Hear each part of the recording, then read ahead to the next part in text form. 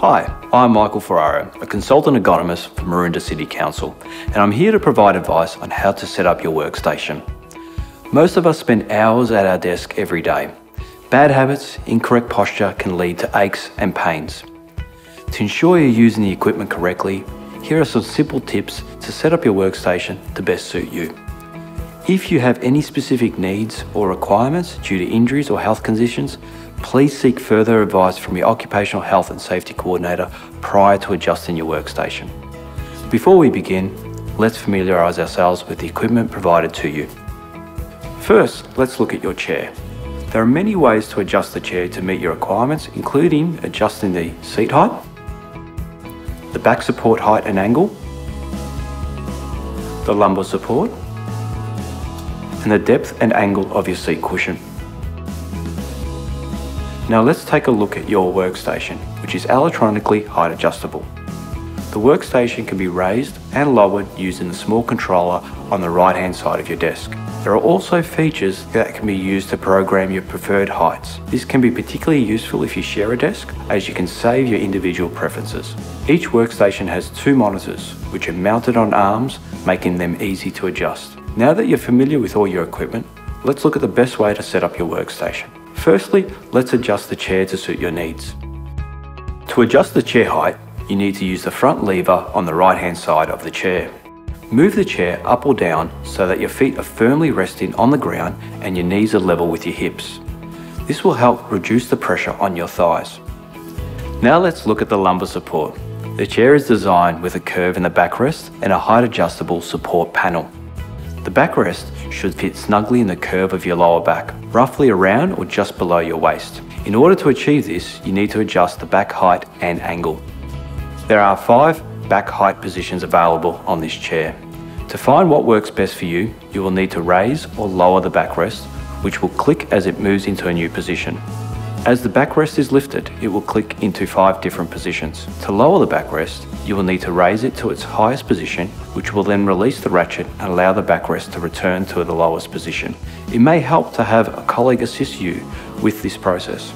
Once the back height is in the optimal position, adjust the lumbar support panel to suit. Now you need to adjust the angle of the back support.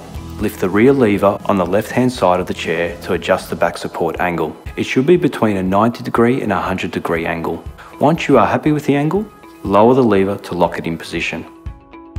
If the chair angle is not adjusted correctly, it will impact on your posture and could cause discomfort or pain if sitting for long periods of time. Before we finalise this step, you might need to slightly adjust the lumbar support height if the back support angle has been changed. Now you need to check the seat cushion position.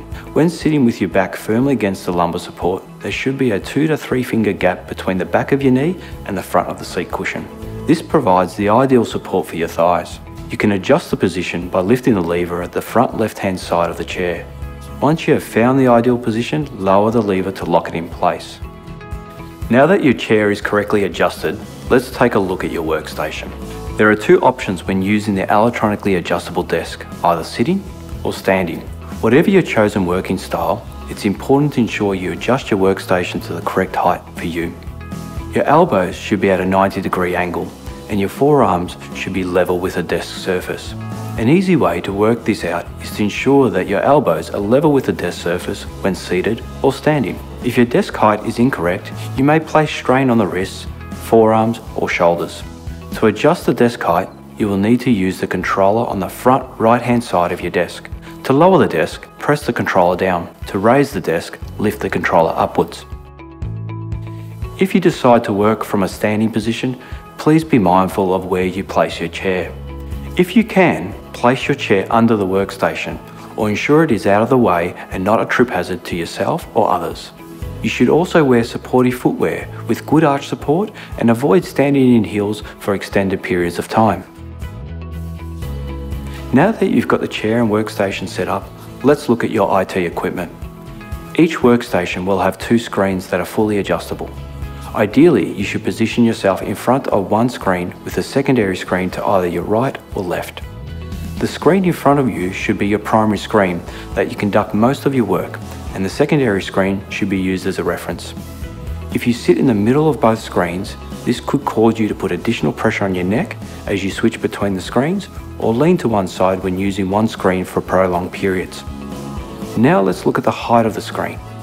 When looking at the screens, it is important that they are at the correct height, allowing for a neutral neck position. Generally, most of your work is focused on the middle third of the screen. So it is important that the monitors are at a height that keeps your neck straight and your eyes level with this section of the screen.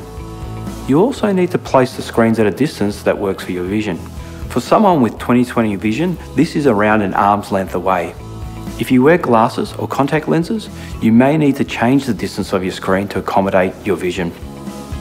You also need to ensure that your keyboard and mouse are correctly positioned in front of you. You should try to avoid using the keyboard and mouse with your arms outstretched. Aim to have your arms at a comfortable 90-degree angle. You might also want to consider the position of your phone. Placing it on the opposite side of your mouse means you can still operate the computer while holding the phone, as well as reducing the likelihood of the cords from your devices getting tangled. Your chair and workstation are now set up to best suit your needs and ensure that you aren't putting any additional strain on your body. There's just a few more helpful hints I'd like to share with you to make sure you can establish healthy habits at your workstation. Avoid sitting in any one position for extended periods of time, and avoid slouching or leaning to one side. When standing, make sure you wear supportive footwear. A change of posture can give your muscles movement and rest, so try to alternate between sitting and standing positions. It is also helpful to take micro breaks, such as getting a glass of water, walking to a colleague's desk rather than emailing them, or take a brief walk during a tea break. Consider doing basic stretches for your neck, eyes, arms, back and legs. These can be done seated or standing and help to alleviate any aches or tightness you may have. For more information, visit SmartNet. I hope you have found this video helpful and now have your workstation set up to meet your needs. Should you have any questions, experience any aches or pains, or have a personal injury, please liaise with your occupational health and safety coordinator for further assistance.